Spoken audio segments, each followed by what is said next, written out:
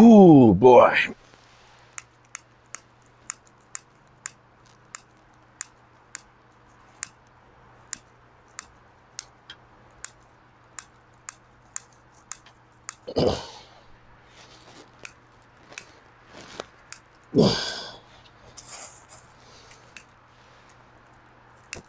There we go.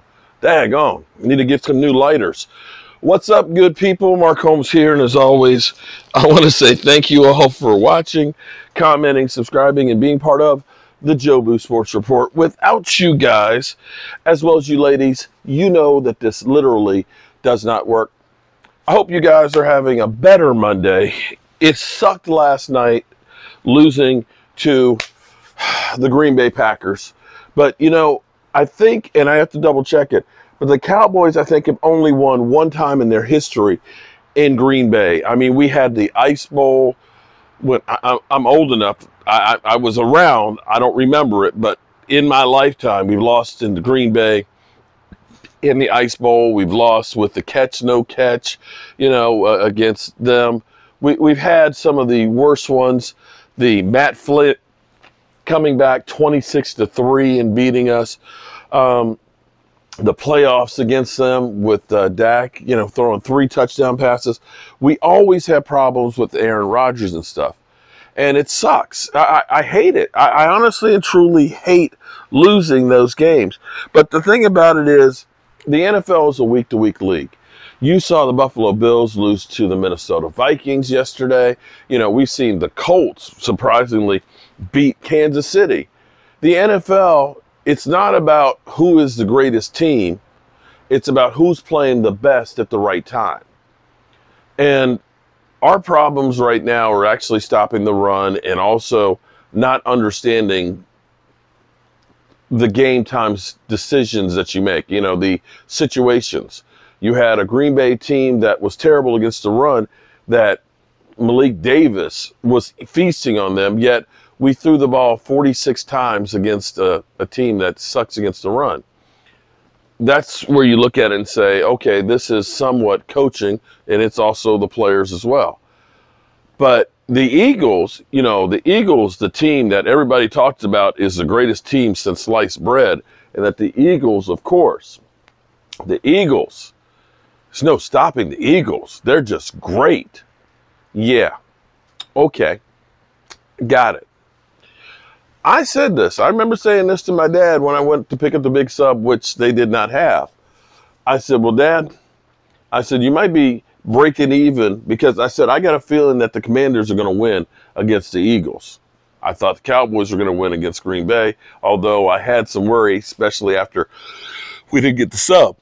But here's where karma comes back around. I was putting out there the last play that we have the ball.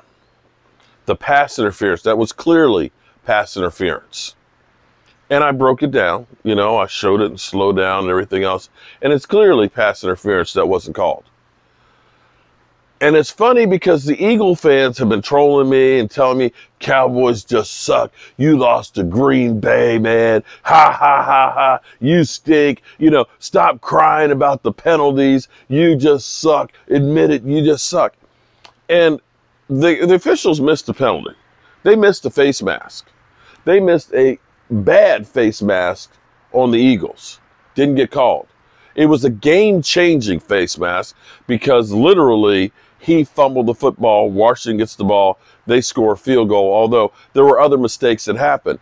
But that was one of those cases where the shoe is on the other foot. And after you laughed and said, you know, don't blame the officials, well, you're kind of blaming the officials and pissed off. And it's amazing, and welcome back, Philly. Welcome back. Welcome back, Philly. I'm glad you're out of jail now and that you're back to live streaming. And it was nice to see you melt down because I'll be honest with you, I've missed your meltdowns. I have missed your meltdowns. You know, you're my boy. It's nothing personal. It's only business here. It's only business here. But watching that game, seeing the Eagles basically get run over by the Washington Commanders, to see the Washington Commanders defense out physical the Eagles. The Eagles were discombobulated. In that game, there was a 40-yard pass interference one that not sure it was really there. Not really sure it was there, but be that as it may. If that was pass interference, Lord knows the one that we had to end the game was definitely one. But be that as it may. The other thing was the Commanders turned over the ball right there on the 18-yard line. So you got a cheap score.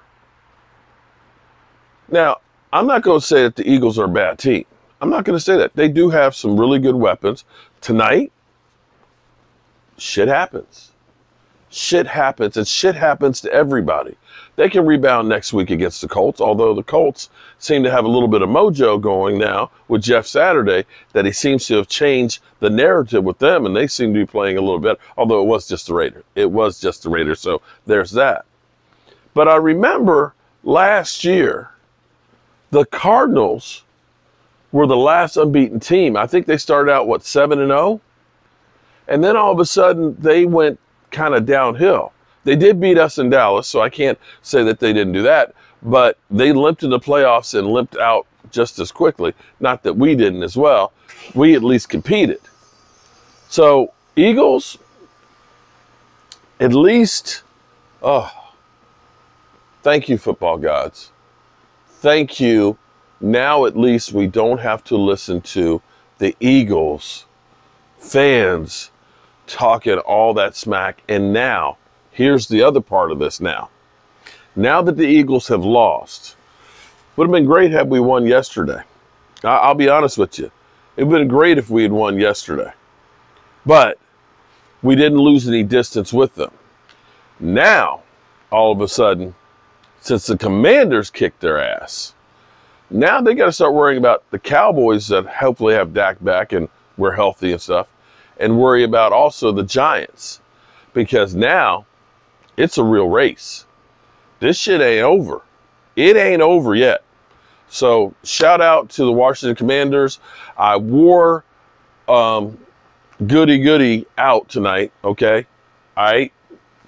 Yeah, shout out to the guys that did, the Commander song, okay? I played it proudly. In fact, Cowboy fans, because every time it seemed like we played it tonight, good things happen for the Commanders. I ain't doing that shit for you no more, unless you're playing the Eagles or the Giants. Just saying. But congratulations, Commanders fans. Tyler Heineke, he's a gunslinger. Threw a terrible pass, but he's a gunslinger. And you have to now say, Carson Wentz, see ya, buddy. You're out of here. See ya. And Eagle fans, the way you trolled me, the way you guys trolled me, I love you guys. I guess it'll be quiet here this week. Anyway, it is about 11:30. I got to get up about 5 o'clock and hit the road early. I may end up doing my morning video on the road so I can try and get the road and get stuff done. But I appreciate each and every one of you guys, as well as you ladies, for all you do. Shout out to the, I think we had 1,200 or 1,300 people peek out during the stream. Appreciate all of you guys coming in at the end. I'm trying to break up the stream, getting some of the key moments in there where Philly's melting down, but it's not letting me edit like I used to edit. I don't know if this is a new update where now you got to get an app or something or other, but I hate when they change shit on me. I honestly do. But anyway, I appreciate y'all. Remember, and let me say, I talked to Angela Morrison today. She gave me a call to check and see how I'm doing, and she says she watches me and things like that and says I'm so busy and stuff. And she's had some illnesses and things, but she's doing better. Definitely feeling better. And she appreciated the work and stuff that we did down there for her. She said the house is so much better. And Stuart's room is still the way it was when we were down there. She said she needs to go through some of his stuff, but we didn't touch anything in Stuart's room. We left it exactly as it was. for them because they weren't ready to do anything on that. But I tell you, I really miss Stuart. I really and truly miss him and wish he were still here with us. And that's why I always tell you guys, tell the people that you love them, because you might not get the chance again.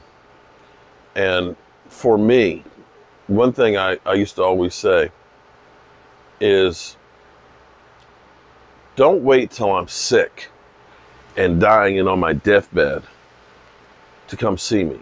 Don't wait until it's my funeral to come and pay your respects. Because this is my biggest regret in my life, is my brother Tony. I never made time to go hang with him. And now that time is gone. And I wish I had that time back. But you can't ever get it back.